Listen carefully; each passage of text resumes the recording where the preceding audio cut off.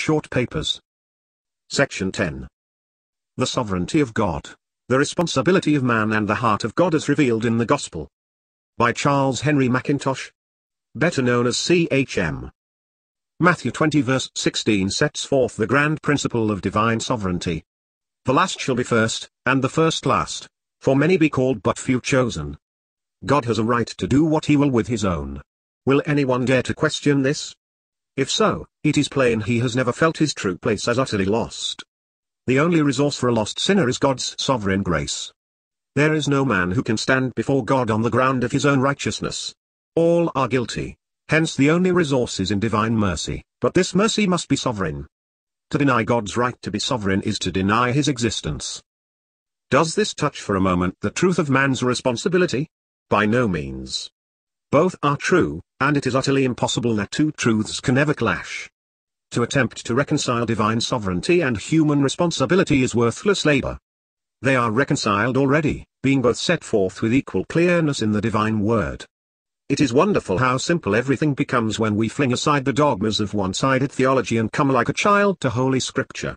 Would that all the Lord's people would do this. There is a lovely passage at the close of the book of Revelation. Whosoever will, let him take the water of life freely, Revelation 22 verse 17. This is but one of a large number of passages which give us the other side of the subject. The writer of the article to which you call our attention, rejects utterly the notion of man's free will. He believes that man is completely powerless, and not only so, but in a state of positive enmity against God so that, if left to himself, he never would come to Christ. All who come to the supper are compelled to come, else they never would be there. Moreover, he most fully believes in the sovereignty of God and that the names of all who are saved were written in the Lamb's book of life before the foundation of the world. But then, on the other side, for we must take both sides, let us ponder such words as these: I exhort, therefore, that first of all, supplications, prayers, intercessions and giving of thanks be made for all men, for kings, and for all that are in authority, that we may lead a quiet and peaceable life in all godliness and honesty. For this is good and acceptable in the sight of God our Saviour, who will have all men to be saved and to come to the knowledge of the truth. For there is one God and one mediator between God and men, the man Christ Jesus, who gave himself a ransom for all, 2. In due time. 1 Timothy 2 verses 1 through 6. And again, the Lord is not slack concerning his promise, as some men count slackness, but is longsuffering to use it, not willing that any should perish, but that all should come to repentance. 2 Peter 3 verse 9. Now, if it be said that, in the above scriptures, the words any and all refer to the elect, we reply that this is an unwarrantable liberty to take with the word of God. If the inspired writer had meant any of the elect or all of the elect, he would most assuredly have said so. But he says nothing of the kind. It is not according to the desire of the heart of God that any should perish. But man is a responsible being, although your letter is totally silent on this very important question. In short, you seem to lose sight altogether of two weighty truths: first, the largeness of the heart of God, the fullness and freeness of his grace, the wide aspect of his salvation, that his righteousness is to all, that the gospel is to be preached to every creature, that God commands all men everywhere to repent, Mark 16 verse 15, Acts 17 verse 30, Romans 3 verse 22. And, secondly, man's responsibility. Is the sinner responsible or is he not?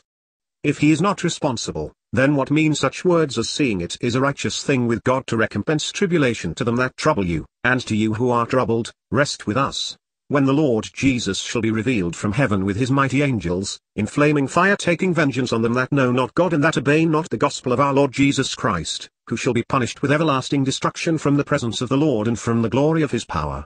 And again, for this cause God shall send them strong delusion that they should believe a lie, that they all might be damned who believed not the truth, but had pleasure in unrighteousness. 2 Thessalonians 1 verses 6 through 9, 2 Thessalonians 2 verses 11 and 12.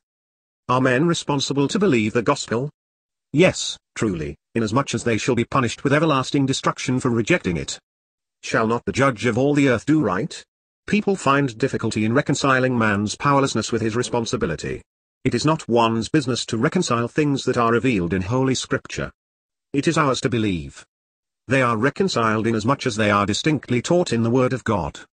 It is remarkable that we do not see the same difficulty in reference to the things of this life. Suppose a man owes you $1,000 but he has by unprincipled extravagance, rendered himself wholly unable to pay you. He is quite powerless. Is he responsible? And are you not perfectly justified, according to worldly principles, in taking legal proceedings against him? How much more will God be justified in his judgment of all those who reject the glad tidings of a full and free salvation sent to them on the ground of the atoning death of his only begotten Son? We cannot at all agree with you in your remark that it appears a yes and no gospel to call upon men to believe.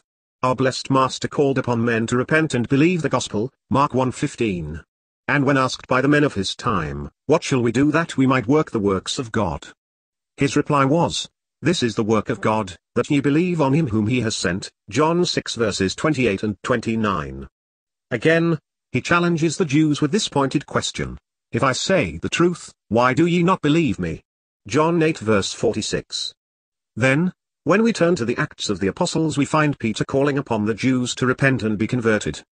We find Paul telling the Philippian jailer to believe on the Lord Jesus Christ. He tells the Athenians that God commands all men everywhere to repent.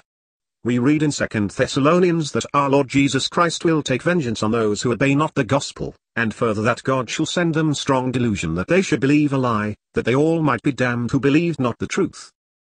Now, it seems to us a very serious thing, in the face of all these passages, to call it a yes and no gospel to press upon men their responsibility to believe. But the fact is, dear friend, your difficulty is occasioned by the influence of a one-sided theology, a system which we can only compare to a bird with one wing or a boat with one oar. When we turn to the sacred page of God's Word, we find the truth, not one side of truth, but the whole truth in all its bearings. We find, lying side by side, the truth of divine sovereignty and human responsibility. Are we called to reconcile them? No, they are reconciled already because they are both set forth in the Word. We are to believe and obey. It is a fatal mistake for men to frame systems of divinity. You can no more systematize the truth of God than you can systematize God himself. Let us abandon, therefore, all systems of theology and schools of divinity and take the truth. There is not a single theological system under the sun that contains the truth. All may contain some truth, not one contains all. And very often you find that whatever little truth the system contains is misplaced and turned the wrong way, to the serious damage of truth as a whole and the stumbling and injury of souls. Every day we live we are more and more struck with the vast difference between the dogmas of divinity and the heart of the Christ of God. The rendering of 1 Timothy 2 verse 4 in our excellent authorized version is absolutely correct. Your difficulty arises from your not seeing the immense difference between theology and the heart of God. Theology consists of the conclusions of men's minds drawn from the facts of Scripture, and you may constantly find souls harassed and perplexed by the dogmas of conflicting schools of theology, instead of resting in childlike simplicity upon the plain statements of the Word of God. In point of fact, what is called the high school of doctrine is right in what it holds and wrong in what it rejects. The low school of doctrine also is right in what it holds and wrong in what it rejects. The former holds predestination, election, divine sovereignty and the eternal security of all true believers, and herein it is right.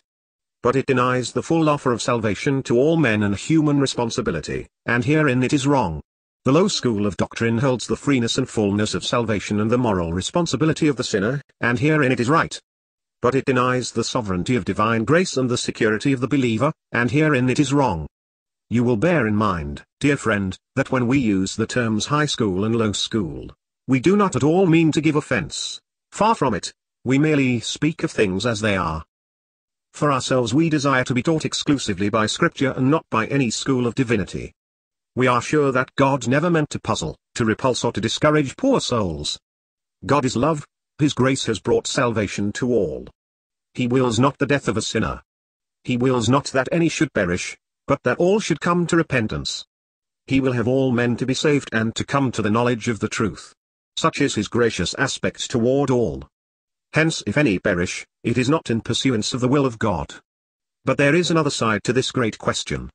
Man is responsible. What mean those touching words of the weeping Saviour?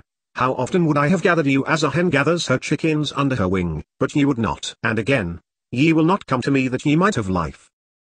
Do you not see, dear friend, that Scripture as distinctly teaches divine sovereignty as it teaches human responsibility, and the permanency of salvation as distinctly as its freeness? Are we called upon to reconcile these things? No, they are reconciled by God himself inasmuch as they are taught in his holy word. We have only to bow our heads in believing and adoring reverence. It is a great matter to make one's escape from the labyrinths of systematic divinity and yield ourselves to the formative power of the whole truth of God. We shall add that Scripture clearly teaches the doctrine of election, but diligently excludes the repulsive doctrine of reprobation. It teaches that all who reach heaven will have to thank God for it, and all who find their place in hell will have to thank themselves. 2 Corinthians 5 verse 14 and many other passages of Scripture teach in the most distinct manner that Christ died for all. This aspect of the death of Christ, as also of the righteousness of God, is to all, but when we came to the practical application, it is upon all them that believe. All who hear are responsible to believe, for the message is sent into all the world and to every creature. Whosoever will, let him take the water of life freely. But what stumbles and perplexes so many people is that they are occupied with the dogmas of theology instead of the love of God, the atonement of Christ and the record of the Holy Spirit. The moment you take any doctrine of Scripture, whether it be election, predestination, final perseverance, or any other doctrine whatsoever, and detach it from the person of Christ and the living and eternal reality of what God is, you instantly turn it into a stumbling block. You may set it down as an absolute truth, dear friend, that our gracious God would never have people to be puzzled about their soul's salvation. Theology often puzzles people, but God never does. As to quibblers, it would be far more honest of them to declare plainly that they do not want to have anything to say to God, than to be seeking to find flimsy objections against his word. You must distinguish between Genesis 25 verse 23 and Malachi 1 verses 2 and 3. The former was uttered before the children were born, the latter, hundreds of years afterwards, when the conduct and character of each were fully manifested. It is important to mark this difference. And not only so, but we must seek to understand the object of the Holy Spirit in his use of the above scriptures in Romans 9. The apostle is establishing the absolute sovereignty of divine mercy, God's right to do as he wills. He proves to Israel that to argue against divine sovereignty is to surrender all their privileges. For how did they get in? Was it by birth? No, for on that ground Ishmael and Esau had the precedence. Was it by works? No, for they made the golden calf. How then? Simply by God's sovereign mercy. Well then, if God is sovereign he can have mercy upon whom he will, and blessed be his name, that opens the door for us poor Gentiles. Like many others, you can found two distinct passages of Holy Scripture. Jacob have I loved and Esau have I hated was not said before the children were born, but hundreds of years after, when the real character and practical ways of each had been fully manifested. All that was said before the children were born was that the elder shall serve the younger. It is more than a sad mistake to represent God as hating a man before he was born. In Amos 1:11 we read, for 3 transgressions of Edom, Esau, and for 4 I will not turn away the punishments thereof, because he did pursue his brother with the sword and did cast off all pity, and his anger did tear perpetually, and he kept his wrath forever. Have we not here ample grounds for the divine hatred? If you will carefully compare Genesis 25 verse 23 with Malachi 1 verses 2 and 3, you will see your mistake and you will better understand the apostle's use of both passages in his magnificent argument in Romans 9, an argument so little understood by theologians. You are fully warranted by the word of God to entreat any sinner to come to Jesus at once. It is very evident that your mind is perplexed by the misapplication of Scripture. If you will only submit to the authority of the word and not labor to reconcile things according to your own thoughts or the creeds of men, you will find that human responsibility is as distinctly taught in Scripture as human impotency. We must bow down with unquestioning submission to the teachings of divine inspiration. We could not think of confining Matthew 11 verses 28 through 30 in the way you suggest. We believe it refers to every weary, heavy-laden, laboring sinner, Jew or Gentile. All such are made welcome to the rest which Jesus gives to those who come to him. We do not consider that John 9 verse 31 has anything to do with the matter to which you refer. The Holy Spirit records what the blind man said to the Pharisees, but we believe that God is ever ready to hear the cry of any poor needy soul that looks to him through Jesus. We are more and more convinced of the vast differences between the cold dogmas of theology and the loving heart of a Savior God.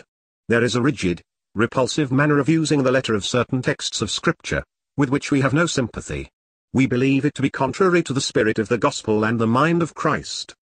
God is love. Precious words. True, he has his counsels and purposes, but the activity of his nature is love and therefore all are welcome to come. He is a Saviour God and there is one mediator between God and men, the man Christ Jesus. Go on, therefore, beloved, to press upon your fellow sinners, with all possible earnestness, their solemn responsibility to flee now from the wrath to come and lay hold upon eternal life. You must remember there are two sides to every question. Hence, while it is blessedly true that salvation is free to all and the righteousness of God is to him who works not, but believes on him who justifies the ungodly, see Romans 4 verse 5 and Titus 2 verse 11, yet is the sinner most solemnly responsible to flee from the wrath to come and strive to enter by the narrow gate, the open door. To make use of the freeness of God's grace and of the gift of righteousness to set aside man's responsibility and the need of intense earnestness in the matter of the soul's salvation, is a fatal mistake. Hence the exceeding value of the passage to which you call our attention, Luke 13 verse 24. In it, we have the Lord's reply to a curious inquirer whom he would make anxious. He, as was his habit, answers the man, not his question. 2 Thessalonians 1 verses 8 and 9 contains a distinct and clear answer to your question, what will become of those who reject the gospel? We most assuredly believe there will be no further offer of mercy to those who deliberately reject the gospel now preached, no mercy for baptized Christendom, the vine of the earth. The everlasting gospel shall go forth previous to the opening of the millennial kingdom, and a testimony will be given to those nations who have not heard the gospel, but all this leaves untouched the solemn fact that unmitigated warrior judgment shall overtake that terrible thing called Christendom, that dark and awful mass of baptized profession, the most dreadful moral blot in the universe of God.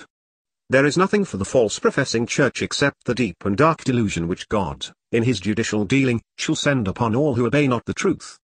And after that comes the deeper and darker doom of the lake of fire. Dear friend, should not the thought of this make us more solemn, more earnest, more real in our dealing with our fellow men? Ought we not be more alive to the awful condition and destiny of those who die in their sins? Are we doing all we might to rescue our fellows from impending danger? Is it right to fold our arms and say, with chilling indifference, God will save the elect, we can do nothing? We believe it to be simply absolute heartless cruelty to souls.